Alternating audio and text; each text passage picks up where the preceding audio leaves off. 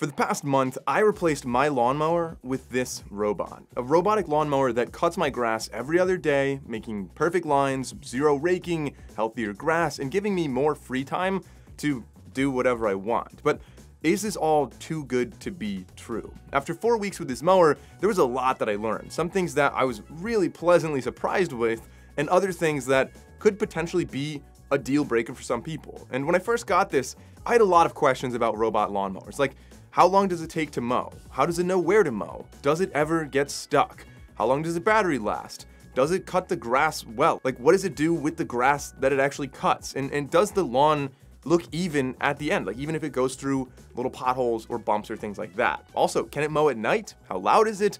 Is it actually that hands-off? And couldn't someone just steal it? So now that I've been using this for the past 4 weeks, I have answers to pretty much all of those questions and some more. I really had a lot of experience with this mower, and in the end, I was really happy with it. So meet Doug. Doug is my robot lawnmower, and he loves cutting grass. He lives in this little garage right here, and every other day, he'll come out and mow my entire lawn completely automatically. But let's start off with my first question of how does Doug actually know where he is in the lawn? Well, even though I named him Doug, he's actually a Mammotion Luba 2. Alright, so this is the Mammotion Luba 2. I'll have a link down below, it's an affiliate link, so if you decide to get this at the end of the video and you want to go through that link, it would help me out a lot. Of course, you can buy it in a lot of other places as well, and there are plenty of other robot lawnmowers that can also do similar tasks to what this can do. But this right here, the Luba 2, this has really 3 ways of knowing what the environment around it is. 3 ways to detect things. The first thing is this little vision thing on the top. So it has binocular vision, meaning 2 cameras on the front that can see everything around it. It also has radars you can see on the side to kind of detect the edges of things. It has a bumper on the front. This is the second way it can interact with the world. If it runs into something, a wall or whatever, it detects that. It'll back up. It won't run over like small things and stuff like that.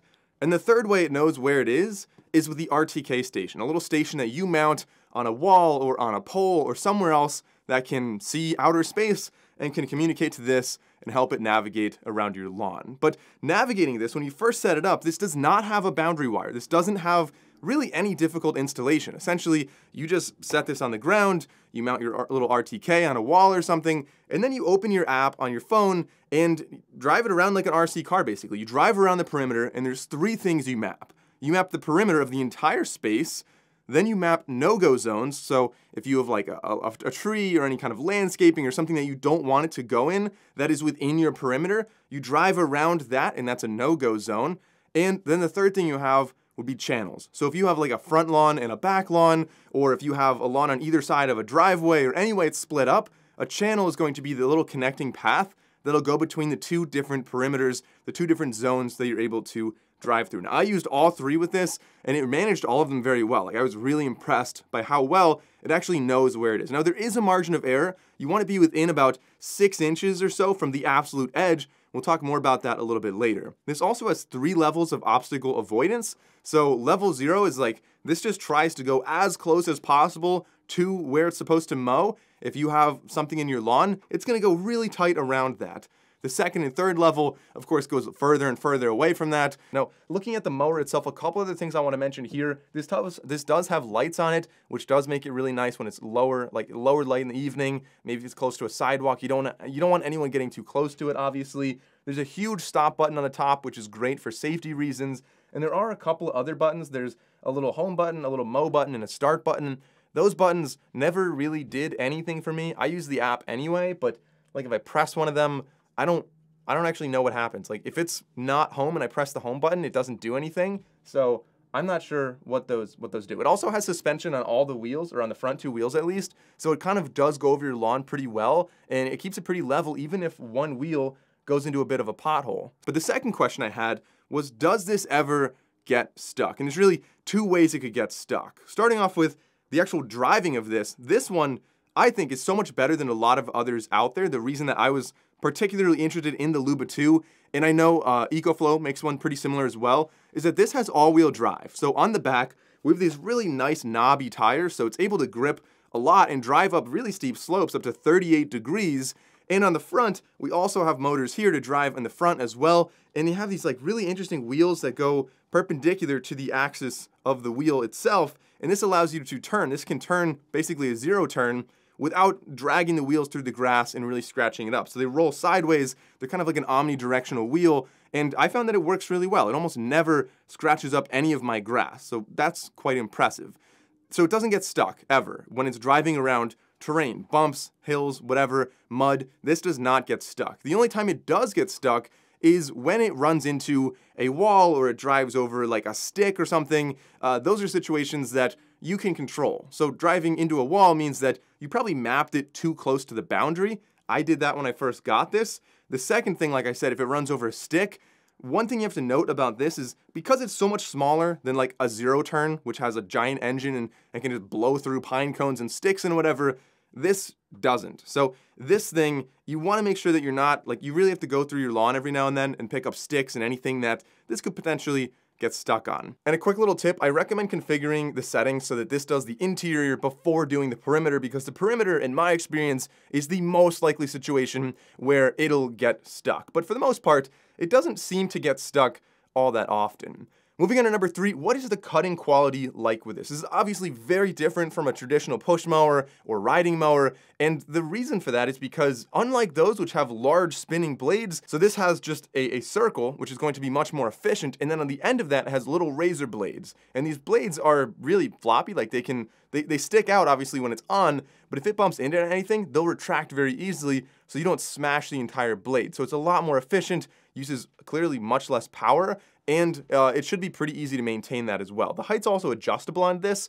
There are 2 models. There's the regular model, which goes from 1 inch, a pretty low cut, up to 2.7, and then the one that I got is the H model, which is 2.2 up to 4 inches. So I like a little bit of taller grass. I'm not trying to get a putting green out there, and so that model makes sense for me. It also has rain sensors on the top, so if it's wet grass because it rained that day or the day before, it won't actually go out and mow. So I think that's all really impressive. And the cut itself, it does a really good job of keeping perfectly straight lines. You can choose the spacing of the lines as well by default. I think it looks fantastic, and you're able to get the lines in basically any orientation you want. You can have it spiral, you can have it do all straight lines, diagonal, really a lot of configurations. And the cut, I think, looks quite good. It's very different from a traditional zero turn though, because unlike that, which would have really large flat blades that makes really like wide sweeping paths, these are much more narrow, and so the terrain of your lawn will kind of reflect a little bit more on the top of the grass. It's not like one flat sheet unless the grass is growing on a really flat soil. Moving on to number 4, what is the battery like on this? So this has a home base. When you unbox it, it's actually really easy to set up. It's like you just kind of set it on the ground. They have these little plastic screws that go into the soil. They work quite well, and then you just plug that into a wall. There's a really long cable as well, which I was pleasantly surprised by, and so this will just automatically drive back to its base. It backs onto the base, and it charges with some nodes on the back. So this thing automatically charges. It should last about 3 hours per charge is what they claim. For me, what I think is really interesting is that my lawn is about 7,000 or 8,000 square feet that it's mowing, and it should take 6 hours to mow. That's what it tells me, but it doesn't actually calculate the time to charge, which is really weird. So the total mowing time ends up being somewhere around between 10 and 12 hours, depending on the day, to mow the entire lawn. So definitely a pretty long time once you factor in those recharges. But the good thing is you obviously don't have to go out and like plug it in whenever the battery dies. It does that itself. This is also a very different method of cutting your grass versus a traditional mower, because unlike traditional mowers, which mow, maybe you go once a week, maybe you go even every other week, and you could be cutting off 1 to even 2 inches of grass, which is going to shock the grass a lot more, which is not good for it. And also it's going to either require raking, or you're gonna have a lot of grass that, like large dead blades that are kind of mulching within there, which could inhibit more grass from growing. So this, mowing every day or every other day and cutting off about 1/4 inch, is going to be much healthier for your grass. You're never gonna have grass clippings around, you don't have any visible dead grass, and you don't have any raking or anything, any kind of clippings that you have to deal with. Moving on to question number 6 I had in the beginning, can it mow at night? Honestly, I thought that would be really ideal. If you had a mower that was able to go around at night, you would never have to see it. You'd wake up every day and just have a nice clean lawn. The answer is no with this. It doesn't really work very well at night, and that's because it uses cameras on the front. So when it's too dark, it can't really navigate, and even though the RTK station and the radar can definitely help it navigate in low light, once it gets dark, I get a notification that says it's too dark, and it usually ends up stuck where it is, which is kind of one of my complaints with this, and that's kind of a bug that I think hopefully will be fixed there is bad battery management. Like I said before, it never like estimates the charging time at all when you start the task in the morning, and it also doesn't really manage the battery well. Like it'll be right before sunset and it has maybe 15% of the lawn left to mow, and it's charging from 80% up to 100. Like it has plenty of battery to just finish the job before it gets dark, but instead it waits until it gets to 100% charge, and then it drives out and it dies in the middle of my lawn at like, 11 o'clock at night or whatever sunset is, like not 8, 9 o'clock. And so then it's like I have to go out the next morning, it's dead, I have to bring it back. And so that is a little bit of an inconvenience. I think that's going to be changed with some software, hopefully. But tying in with that, an inconvenience with this is it is about 40 pounds. So while it does roll freely and you can kind of push it with your foot to get it back to the home base, if it dies in your lawn, like that's a little inconvenient. It's heavy to carry. There are handles on the side, but it's not the most convenient thing to get back to its home base. Question number 7, though, how loud is this? Probably my favorite aspect of this entire setup in general is the volume of it. So unlike a large mower, this is basically inaudible unless you're right up next to it. And even then, maybe 55, maybe 60 decibels. Like it's really, really quiet. It sounds quieter than like a, I don't know, electric toothbrush or like basically anything. It's quieter than any household appliance you have. And so this can mow all day and you'll never hear it.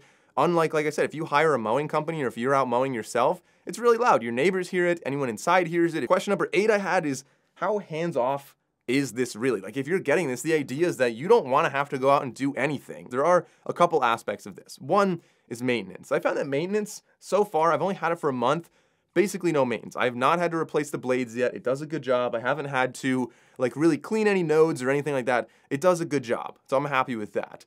The second thing is supervision.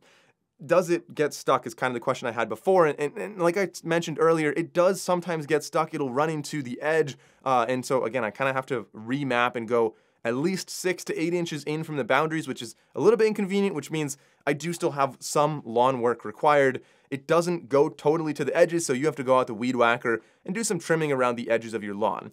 Again, saves you a lot of time because you would have to do that anyway with mowing, and this time you don't have to do the actual mowing, so maybe like 20 minutes a week, not a huge deal. But the other maintenance you have to do, or the other supervision I would say, or other extra tasks you have to do, like I mentioned before, is going around and picking up sticks and pine cones. But question number 9, this is a big one that everyone I've shown this to, I swear this is the first thing they say, is can't that just get stolen? And the answer is kind of yes, but like kind of no at the same time. Like this doesn't have GPS tracking. So if somebody just picked this up and ran away with it, yeah, it's gone. Like you can't locate it. There's no way for you to track it down, but it is operationally worthless. Like if anyone takes it, they can't do anything with it. They can't set it up on their account, and maybe they could like take it apart and use the motors and sell them separately, but it's not worth nearly as much to someone who steals it. So maybe you could put a sticker on the top that says like, I don't know, kind of mentions that so people don't steal it. Or another option you could do is maybe put an air tag in it. I saw someone on YouTube take off the front bumper, kind of unscrew it and put an air tag in there. If someone stole it, it would be really hard for them to find that air tag. You'd be able to track it for a pretty good amount of time until they found it, and hopefully you would be able to recover that.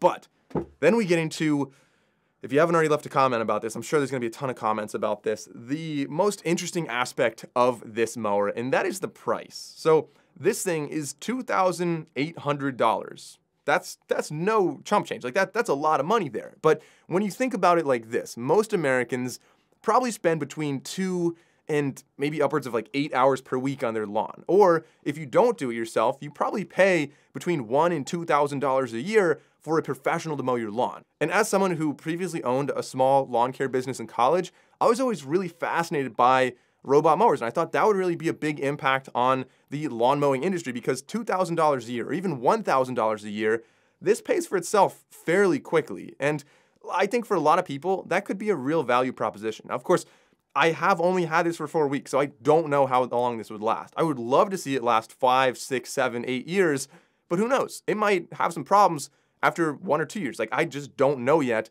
because I haven't had it that long. But that kind of brings me into some complaints and tips, kind of wrapping up this video, things that I think are incredibly important for you to know if you're either considering buying this or if you already have one. The first thing, like I said, I wish it was easier to move. I think that that's something that Mammotion should really think about, either better battery management or make it easier to move back to the start. Like if you're an older, like if it's like my grandma, for example, she's not gonna wanna push that back. Like that's gonna be an inconvenience. The second thing, this is a Chinese company and the software is usually good, but sometimes still a little bit buggy and sometimes some weird translations. Like you may have seen my friend Ben from Authentic, he made a video about this a year ago and he pointed out a lot of bad translations that just didn't make sense in the app. The good news is a lot of that has been tremendously improved. I haven't really seen nearly as much, but there are still some bugs. Like for example, the cutting length on here glitches out a lot. I have the 4-inch model, so this can mow up to 4 inches, but in the app, many times it only shows me a maximum of 2.8 inches, which I know is not what it actually translates to on this device because it's the taller model. The next drawback is that you do have to keep that boundary edge a little bit in, like I mentioned, from the actual edge of your lawn, about 6 inches, which is pretty wide. You have to go around with a weed whacker pretty regularly to get that boundary. The next one is at the RTK station. This is not a drawback, but this is a really strong tip. It's very, very important that you have that in a really good spot and do not move it once you install it, because if you move it, you have to remap your entire lawn, which could take an hour or more to do. Also, I recommend alternating the patterns. So like in the app, for example, right here, you're able to do a lot, but you can alternate the pattern. So in this task, which I paused right now, you can tap on like the settings here and you can have a lot of different paths. You can have zigzag path, which it is doing right now. You can have any angle you want, so 90 degrees, 45 degrees. I recommend alternating that. It's good for your grass to not have tire tracks the same direction all the time. Also, it's going to look nice to have kind of alternating paths every couple days. So for me, it's every other cut. I just do a totally different path, diagonal and perpendicular.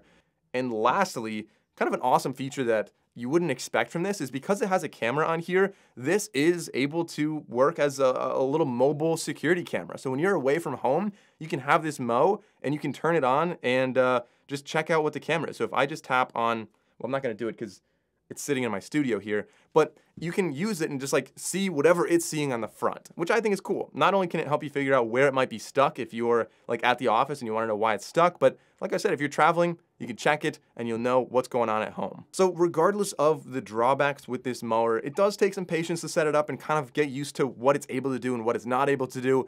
But I really like having this. I love having this device, and I think that it's gonna be great for busy people who have some disposable income and are willing to make this investment here, because it is obviously expensive. It could also be great for older relatives who may not be as mobile and don't want to go and mow a steep hill outside their house. It could be great for people who work from home and don't want loud mowers around, maybe busy families. Or another idea is people who just travel a lot. Maybe you have this running when you're not home, so you don't have HOA coming and knocking on your door and giving you fines because you weren't able to mow for like 2 or 3 weeks while you're traveling. But that's my take on robot lawnmowers in the current state that they are, specifically my experience with the Mammotion Luba 2. Again, if you wanted to get this one, I'll have a link down below. I'll probably be reviewing some more as well, but leave a comment on any other mowers you want me to talk about. If you enjoyed the video, consider liking and subscribing. Thanks for watching. I'll see you in the next one.